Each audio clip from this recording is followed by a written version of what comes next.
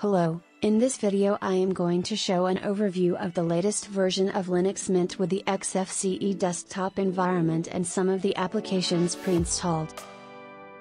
Linux Mint is a community-driven Linux distribution based on Ubuntu, bundled with a variety of free and open source applications. It can provide full out-of-the-box multimedia support for those who choose to include proprietary software such as multimedia codecs.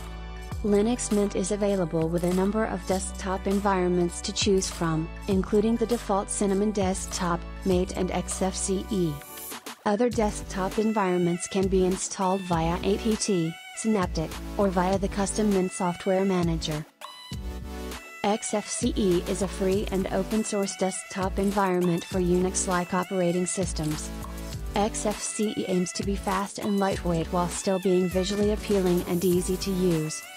Xfce embodies the traditional Unix philosophy of modularity and reusability. It consists of separately packaged parts that together provide all functions of the desktop environment, but can be selected in subsets to suit user needs and preference. The Linux Mint project was created by Clement Lefebvre and is actively maintained by the Linux Mint team and community. Linux Mint began in 2006 with a beta release, 1.0, codenamed Ada, based on Ubuntu. In 2008, Linux Mint adopted the same release cycle as Ubuntu and dropped its minor version number before releasing version 5 Xfce. The same year, in an effort to increase compatibility between the two systems, Linux Mint decided to abandon its codebase and change the way it built its releases. Starting with Linux Mint 6 Felicia, each release was based completely on the latest Ubuntu release, built directly from it, and made available approximately 1 month after the corresponding Ubuntu release. On May 31, 2014, with the release of Linux Mint 17, the Linux Mint team adopted a new release strategy.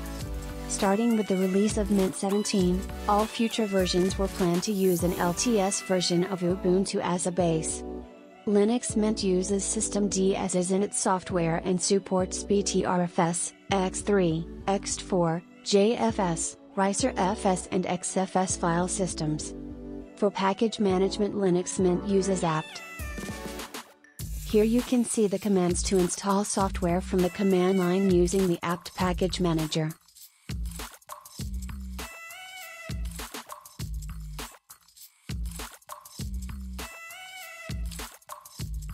For self-contained applications, Linux Mint uses Flatpak.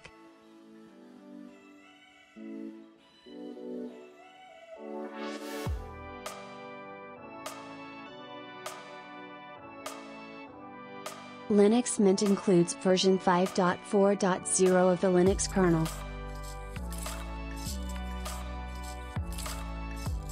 Some of the default applications of this release of Linux Mint are Firefox, Thunderbird, Celluloid, Drawing and LibreOffice.